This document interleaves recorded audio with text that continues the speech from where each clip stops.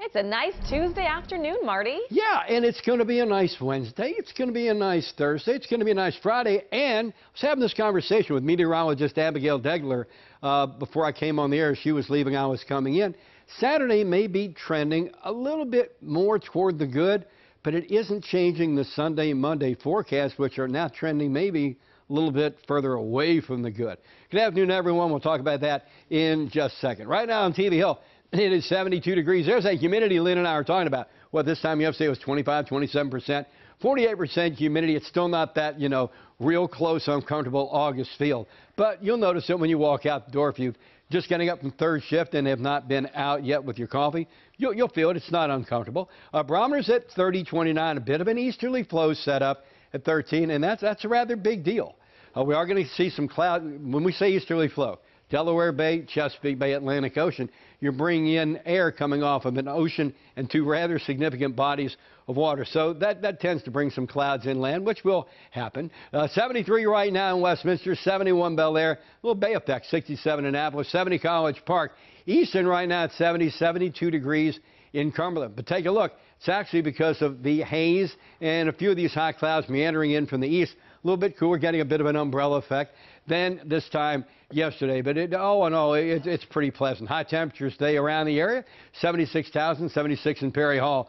Columbia, 76, 75 Ellicott City. Look at this, 77 in Sykesville, Eldersburg, and up in Finksburg, 76 Abingdon, 76 degrees in Joppatown. All right, so here's the deal. Here's the visible satellite photo, and here you can see this easterly flow, and here's this haze hanging over the area. What we want to do now, though, is show you some headlines.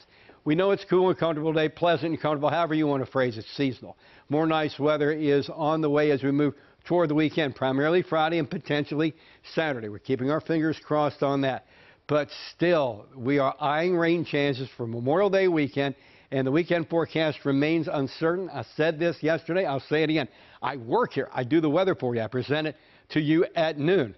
I, in my personal life, will be keeping my eye on this and watching this forecast as we move through the next many days. I mean, take a look. Futurecast just shows a few clouds meandering around the area as we move through the day, as we move through the night, and as we get into tomorrow, there's really not a whole lot of shaking going on. Even with that easterly flow, there's just not. It's just going to be varying amounts of cloud cover. What we're talking about is an event that's still many days away. I showed it to you. It's gathering moisture down to the south. It's miles away and days away, but nonetheless, it's a clear and present fact on the SatRad photo. Mostly cloudy, 76 degrees is going to be your high this day.